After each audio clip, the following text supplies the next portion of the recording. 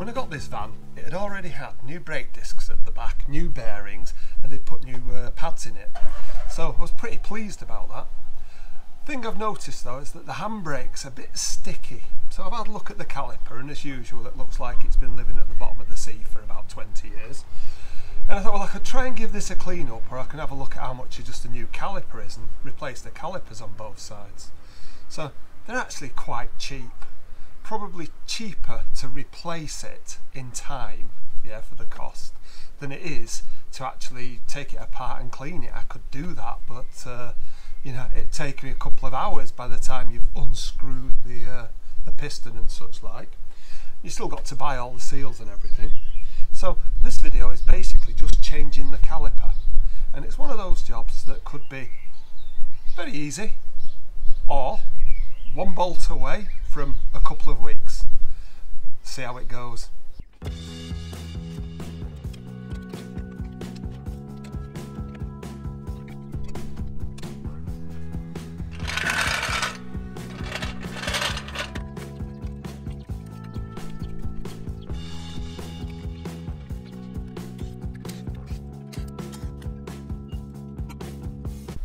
The rear axle's quite low to the ground, so it's quite easy to get a pretty standard jack under it, and then putting some blocks underneath the suspension mounting means that if it came off the jack or the jack goes down, it's not going to land on the floor.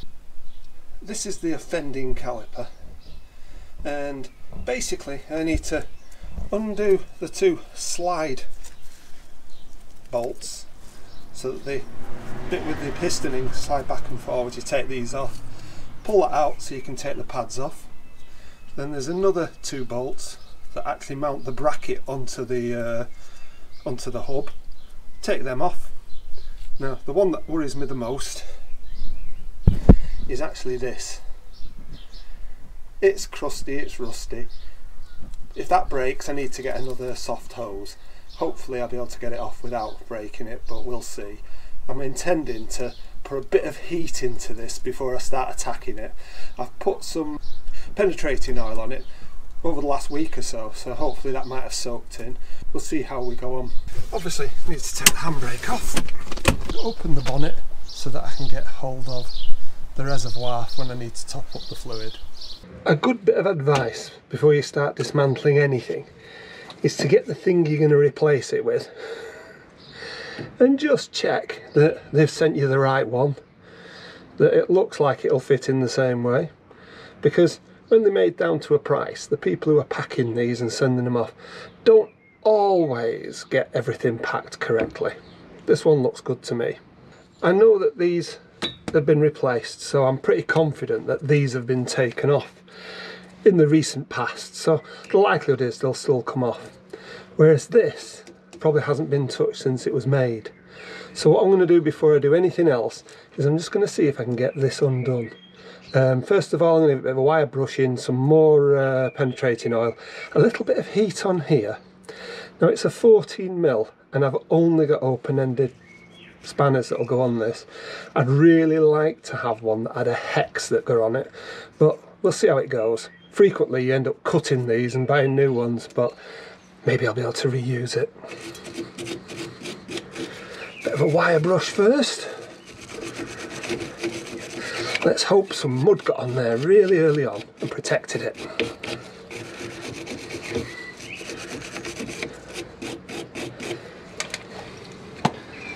Tad more penetrating oil. And before I even touch it, I am going to try a bit of heat, just to give it its very best chance first time round.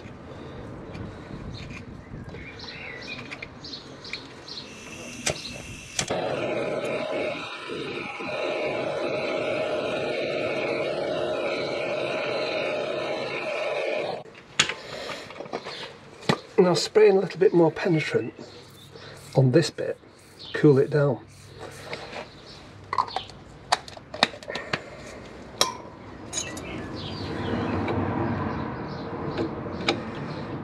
Nice tight fit.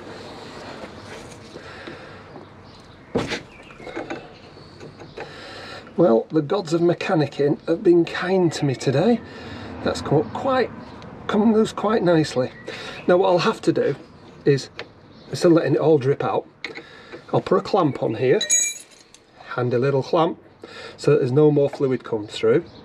Then I'll take this off and I'll twist this round, the caliper itself, to undo it, because I can't undo that. It's not going to have any chance of turning. So let's crack on with that.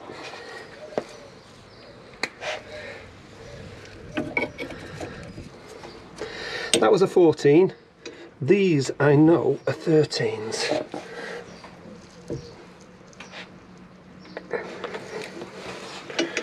Like I said, I knew they'd been off before.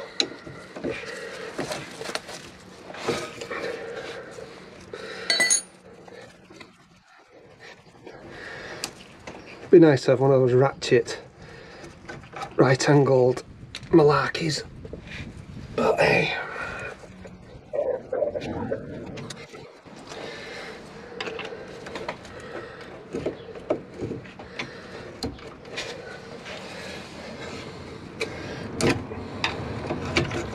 Now, the handbrake cable is still on it here, so what you want to do is, when you get this off, take the handbrake cable off,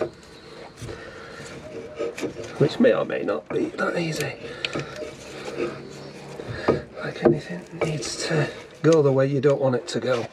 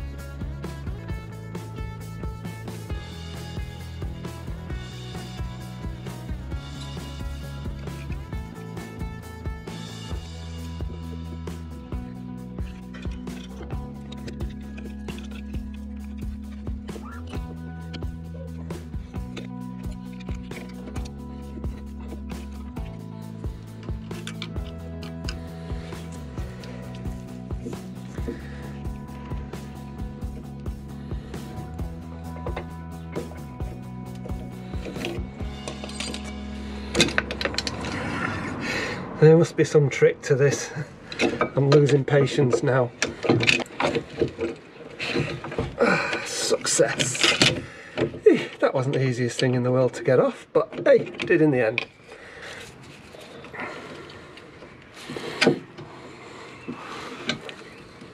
There we go.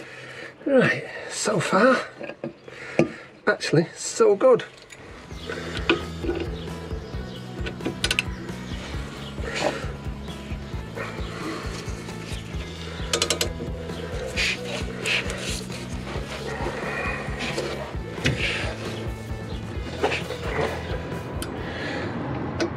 You always have to watch when it's going to come undone that you're not going to punch something.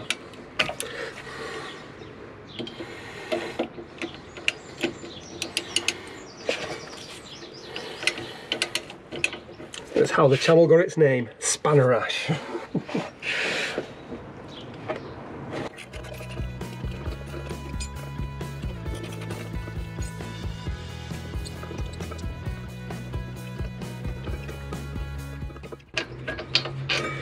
Right, well, that's the old one off.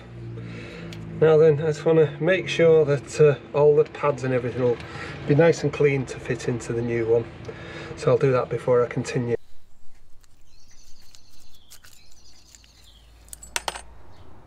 So there's the braking proceedings. I need new anti-rattle clips, and they're broken. I was hoping they might have been replaced when it had new pads, but they haven't been, and they've broken when I've tried to clean them. So that's going to put at least a day's halt on this job. I have to tidy my tools away now and leave it for a next day. Well, here we are a day later. The link up are in the description for these clips.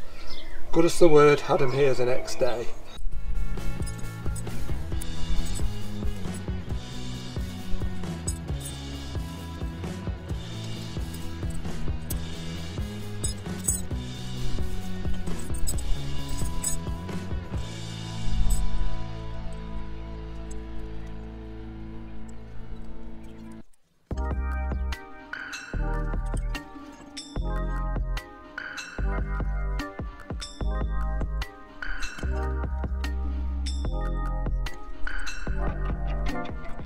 Now let's get this bracket back on.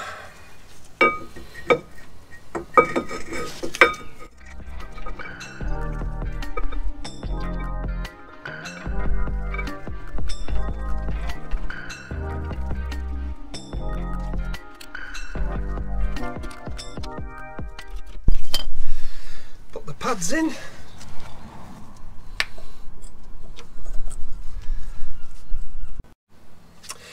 That's them on.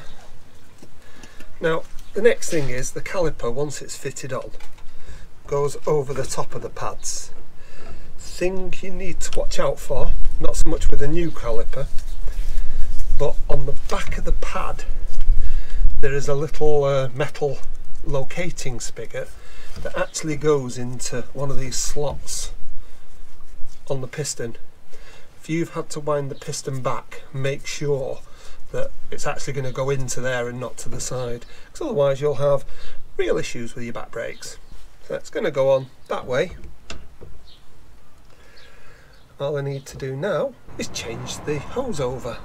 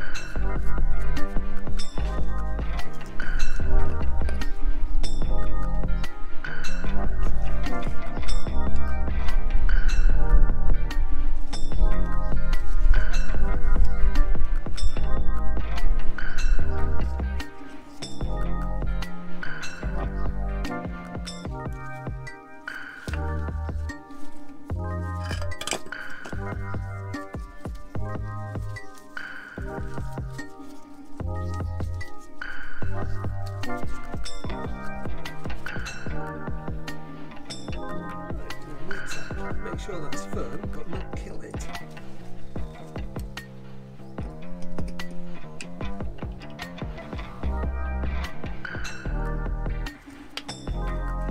That should do it. And this.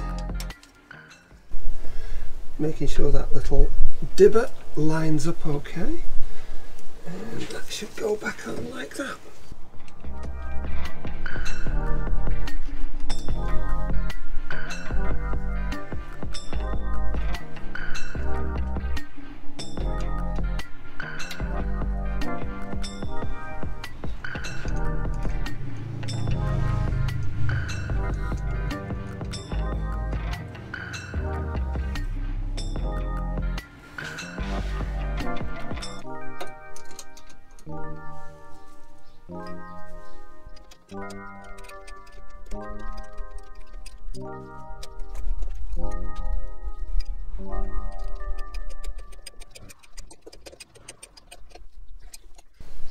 Now I just need to remove this clip and I'll bleed it through in a little while. That's stopped all of the fluid running out. Now I need to get the handbrake cable back on. So, need to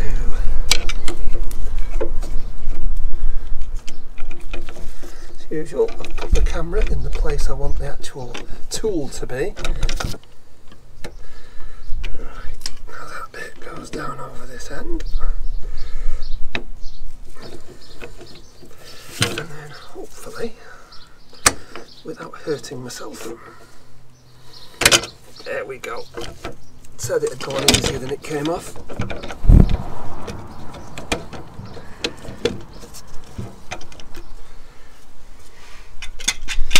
Now the final thing is the actual sensor for the brake pads. Yeah. Now, like a lot of transits, mine's disconnected, so I'm not going to overly worry about it, but I will position it somewhere so it looks legit. So now we just need to bleed it through. So bleed nipple off. It's a 10mm and really nice spanners for these. I'll put them in the description as well. Okay, so it's loose.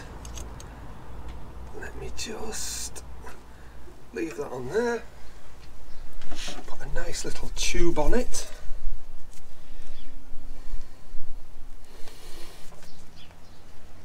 And then luckily I've got Mrs. RASH, who is now going to do the legwork for me.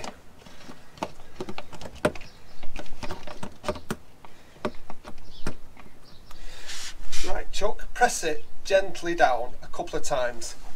Doing it now. Just gently. Down and hold it down. I'm holding it down now.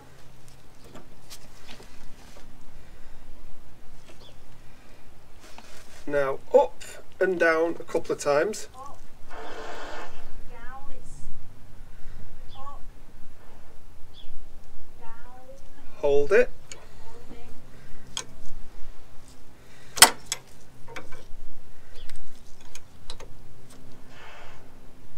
all the way down,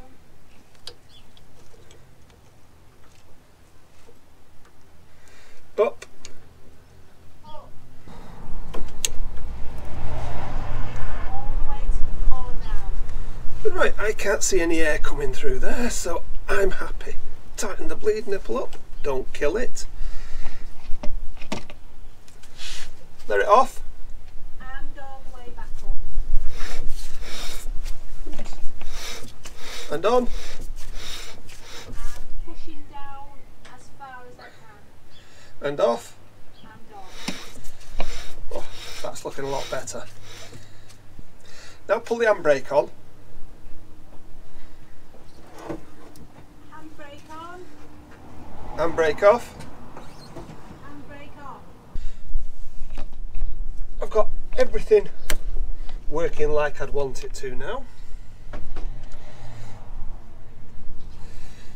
Now what I will do is I'll make sure I torque those and obviously the wheel nuts to the right torque setting. I'll put that into the description. Then I'll shove the wheel back on and give it a road test. I will have a look just to make sure we haven't got a drip anywhere, or you know, something's a bit looser. Make sure that it's working okay, test the handbrake. But basically that is the job, and I'm very pleased with how that's gone. I need to do the one on the other side now, and I'll let you off with that. If you've found this useful, why not give us a like, and if you like the kind of projects we do, why not subscribe? Doesn't matter whether you subscribe or not though, we always appreciate you watching.